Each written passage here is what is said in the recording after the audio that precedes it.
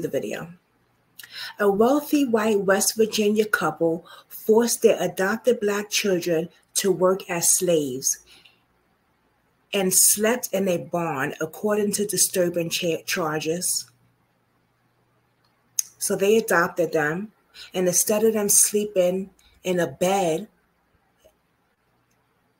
in their own bedroom, or at least sharing a bedroom with somebody, they put them in a barn. Donald Ray Lenz, 63 years old, and his wife Jenny Kate Whitefeathers, 62 years old, pleaded not guilty to more than a dozen new charges on Tuesday.